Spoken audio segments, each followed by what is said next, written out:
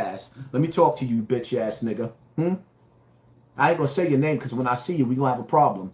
Let me explain something to you, right? I done took your chain already back in the days. I done robbed you of a gun. I took your chain and I done took over $10,000 for you. You know who I'm talking to, right? You know who I'm talking to. Reading between the lines. You keep on playing in my baby mother's DM, right? I want you to understand something.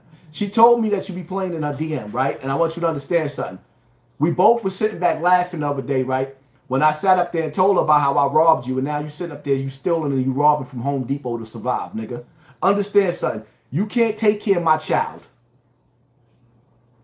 Stealing from Home Depot, you bitch ass nigga. Stop playing with me. Y'all niggas see me on the internet and you think that I won't pop up. See, the good thing about me being who I am, at any given time, I could pop up on you niggas.